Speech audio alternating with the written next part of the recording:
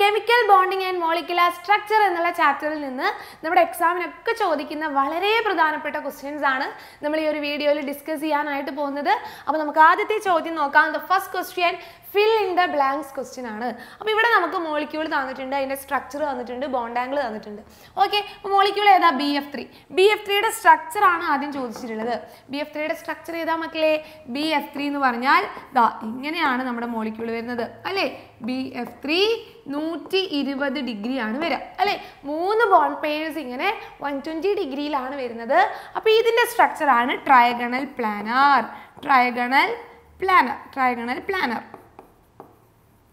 Okay, ഇനി അടുത്തത് നോക്കിക്കേ, BeCl2 ആണ്. BeCl2ന്റെ സ്ട്രക്ചർ എങ്ങനെയാ? ദ ബെറീലിയം 2 ബോണ്ട് പെയർസ് ആണ് ഉള്ളത് അല്ലേ? 2 ബോണ്ട് പെയർസ് ആണ് ഉള്ളത്. അപ്പോൾ ബോണ്ട് ആംഗിൾ 180 ഡിഗ്രി ആണ് വരിക. ലീനിയർ സ്ട്രക്ചർ ആണ്. ഓക്കെ, അപ്പോൾ ഈ 2 പേരെയാണ് നമുക്ക് തന്നിട്ടുണ്ടായിരുന്നത്. സോ ആദ്യത്തെ എന്താണ്? ട്രയഗണൽ പ്ലാനർ ആണ് സ്ട്രക്ചർ വരുന്നത്. Bond angle 120, linear സ്ട്രക്ചറിന്റെ bond angle 180 degree ആണ്. ക്ലിയർ ആണല്ലോ? ഓക്കെ, അടുത്ത ചോദ്യം. among NaCl, BeCl2 and AlCl3 which one is more covalent? Justify the answer എന്ന് പറഞ്ഞിട്ടുണ്ട്. അപ്പോൾ ആരായിരിക്കും? അപ്പോൾ കോവലന്റ് നേച്ചർ ആർക്കാണ് കൂടുതൽ എന്നൊക്കെ നോക്കാം. നമുക്ക് ഏത് റൂൾ നോക്കാം? നമ്മുടെ ഫജൻസ് റൂൾ അല്ലേ? അക്കോർഡിംഗ് ടു ഫജൻസ് റൂൾ നമുക്ക് കാര്യങ്ങൾ പറയാനായിട്ട് പറ്റും. അപ്പോൾ according to Fajans rule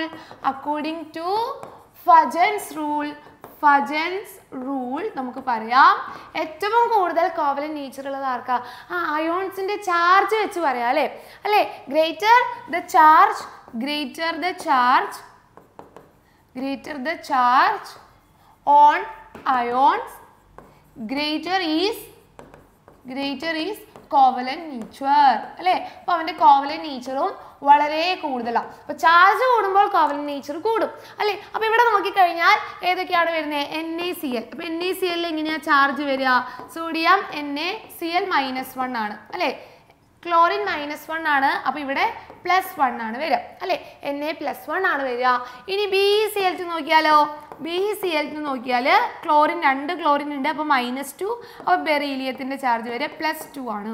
okay, ഇനി AlCl3 നോക്കിയാലോ? AlCl3 നോക്കിയാൽ 3 ക്ലോറിൻ ഉണ്ട്. അപ്പോൾ -3.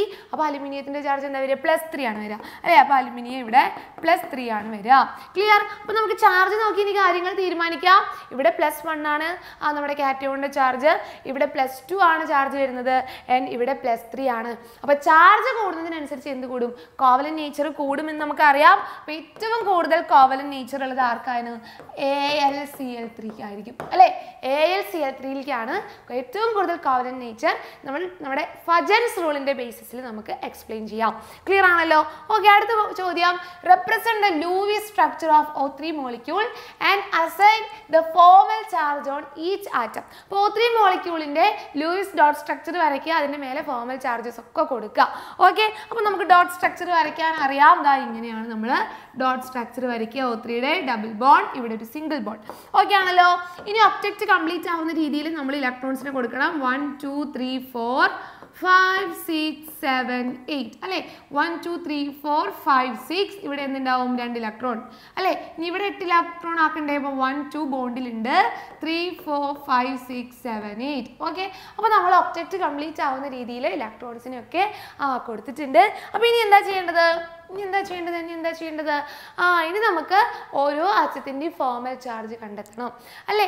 ഓരോ ആറ്റത്തിൻ്റെ ഫോർമൽ ചാർജ് കണ്ടെത്തണം. അപ്പോൾ ഇവനെ നമുക്ക് A എന്ന് കൊടുക്കാം, ഇവനെ നമുക്ക് B എന്ന് കൊടുക്കാം, ഇവനെ നമുക്ക് C എന്ന് കൊടുക്കാം. അങ്ങനെയാണെങ്കിൽ നമ്മുടെ ആദ്യത്തെ ഓക്സിജൻ അല്ലേ? A ഓക്സിജന്റെ ഫോർമൽ ചാർജ് ആണ് നമ്മൾ കണ്ടെത്താൻ പോകുന്നത്. അപ്പോൾ ഫോർമൽ ചാർജ് കാണാനുള്ള ഇക്വേഷൻ എന്താ? ഫോർമൽ ചാർജ് കാണാൻ എന്ത് ചെയ്താൽ മതി? Total വാലൻസ് electrons in free state അല്ലേ?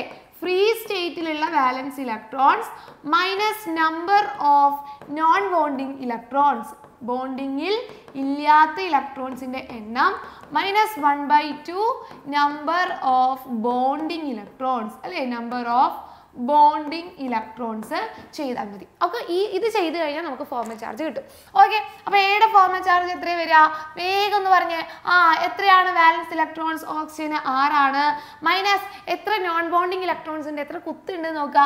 2 കുത്താണുള്ളത് അല്ലേ? അപ്പോൾ 2 കുത്താണെങ്കിൽ മൈനസ് 1/2.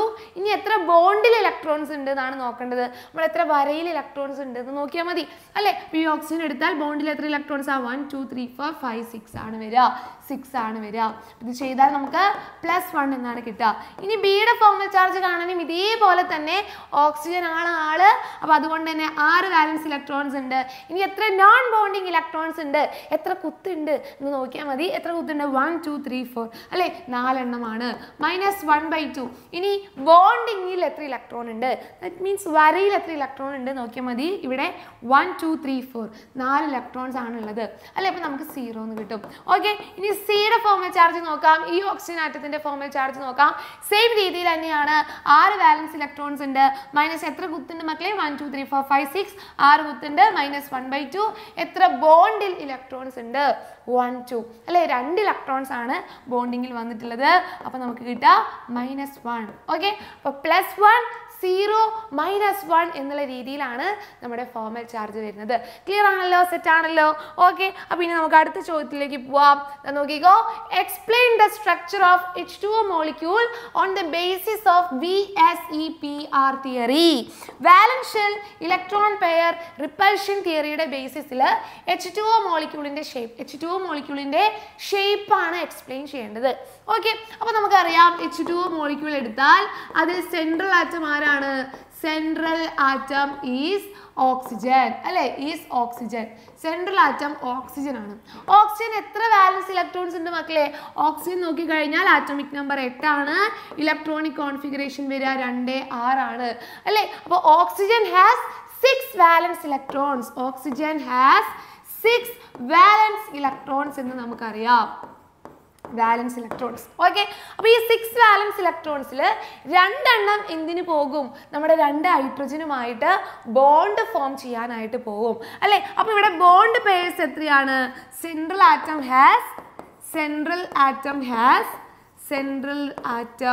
ഹാസ് 2 ബോണ്ട് പെയർ ഉണ്ട് അല്ലേ? 2 ബോണ്ട് പെയർസ്. ഇനി എത്ര ലോൺ പെയർ വരും? 2 എണ്ണം ബോണ്ട് ഫോർമേഷന് പോയിട്ടുണ്ട്. അപ്പോൾ ബാക്കി എത്ര ഇലക്ട്രോൺസ് ഉണ്ട്? ബാക്കി 4 ഇലക്ട്രോൺസ് ബാക്കിയുണ്ട്.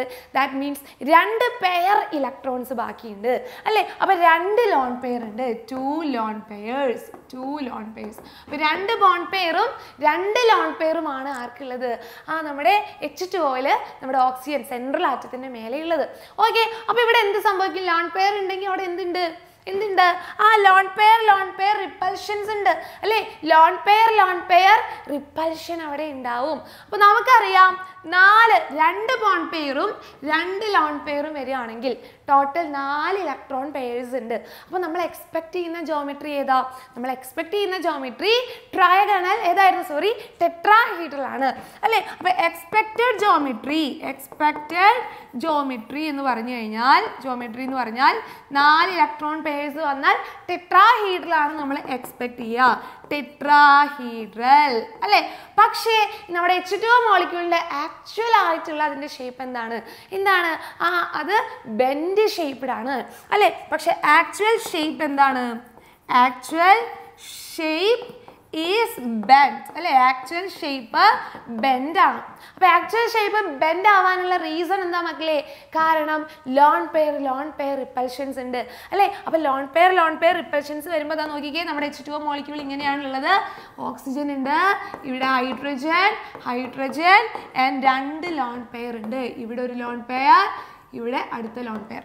ഓക്കെ, അപ്പോൾ ഈ 2 ലോൺ പെയർസ് ഇവിടെ നന്നായിട്ട് റിപ്പൽഷൻ ഉണ്ട്. അപ്പോൾ റിപ്പൽഷൻ സംഭവിക്കുമ്പോൾ എന്താ സംഭവിക്കുക?